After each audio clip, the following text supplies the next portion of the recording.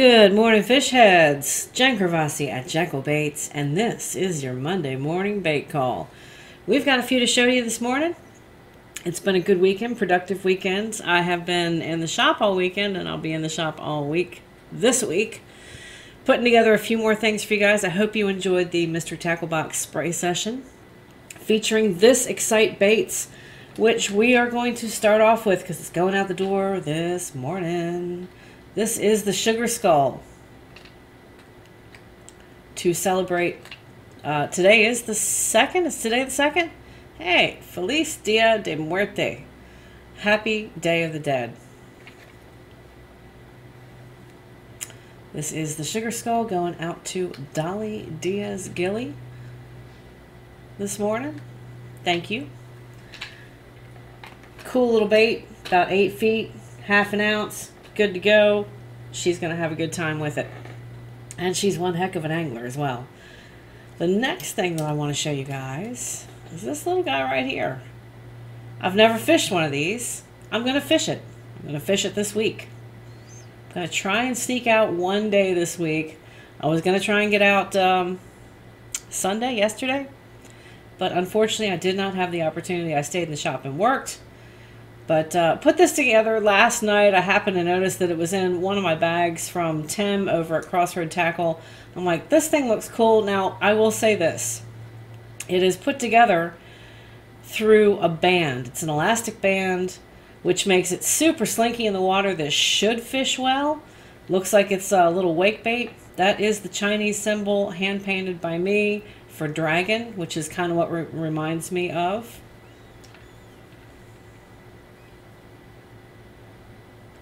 And this little knucklehead, how long is this? Let's see, I've got the law stick down here. It's about 9.5 inches long.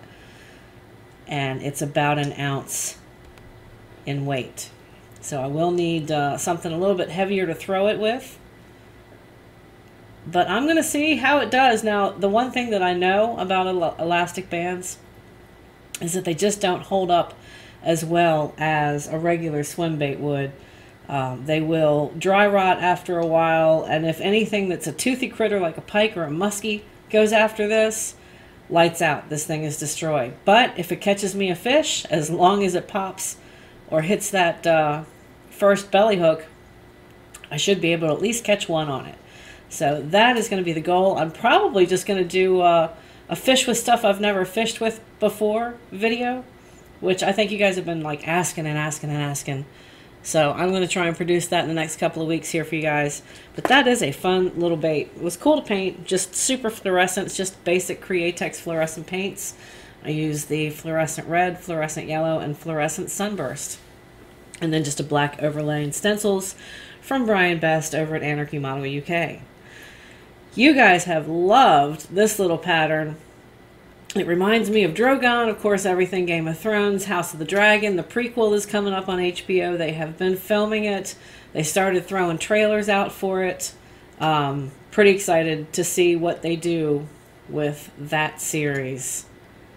And of course, I'm one of those bitter people that wishes season 8 had ended differently, and I'm one of those folks that wishes George would finish the daggum books. But I know he's got a lot on his plate. This is the baby drag on this. This is a 3/4 ounce, 2.5 inch vertical rippin' lippin'. So it's that lipless crankbait. And these are really heavily used in Europe. They're produced and made in China. Most everything is, but this thing is an exceptional swimmer. It'll swim at you and it'll swim up and rip really, really well off the bottom, which is primarily how these baits are used. This is that Fury KO. And really, this was the first. I've never tried to do dragons before. Just happened to be looking at some stuff and how I could recreate the scaling with that. It's pretty much easier than it looks. But it does involve multiple layers. The difficulty isn't in putting together the pattern. The difficulty is the time and effort put into this bait. This is multiple layers. You've got that fire belly underneath. Very cool. John's eyes. These are Jetson lure eyes. These glow in the dark. I don't think that these do, but they're still really, really cool eyes. So, John over at Jetson, the man. And then we have the Autumn Schoolies. We have got a ton of these going out. This is just what I've pulled off of the clear coat rack so far this morning. But I've got a bunch more going out to customers. And really, really excited. Now, some have gone out, some went out over the weekend. But if you have an open order with me, trust and believe that I am working furiously to get them done. Because I know what's happening and what's coming up. And just lots of stuff coming down that pipe for me. Now this is interesting. Is it this one? Yeah. Can you see that reflective stuff going on in the cheek? A little bit. Maybe there it is. You can see it there. So I painted this one. For those of you that are playing around with painting over existing baby bull shad and baby bullgills, this is over that pre-foiled trout. They have a rainbow trout. And they have their bluegill. 2 of the 6 patterns in the bull shad are pre-foiled. So it makes it really easy just to lay down new patterns if you use transparent paint. And you can see a little bit of that reflective property in this 3rd segment right here below my thumb. It's just something completely different. It's going to really catch the fish's attention. And I love doing it. You can see it more prominently in this green sunfish. I mean, that's just sexy. That is super dope right there. Man, that looks good. And that looks like a natural fish swimming in the water. So there's a lot of different things that you can do to kind of play around and come up with your own new patterns. It's an eraser. That's all that is an artist's eraser. The white crappie.